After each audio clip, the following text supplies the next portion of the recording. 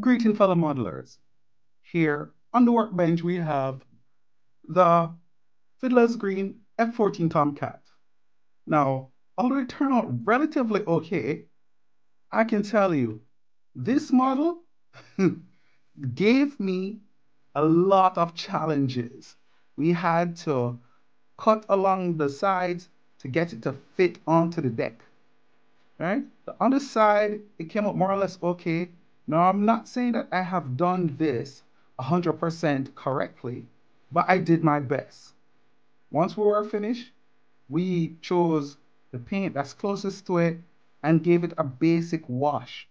And then I used an, a Q-tip, right, to smooth it down.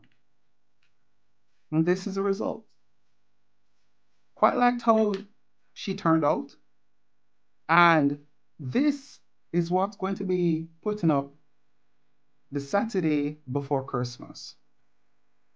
And of course, the canopy that we then finish paint with our silver watercolor paint mixed with a hint of blue that really adds to the model. And there you have it. Another Fiddler's Green model.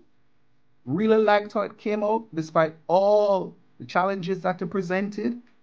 Hope to see you all Saturday coming.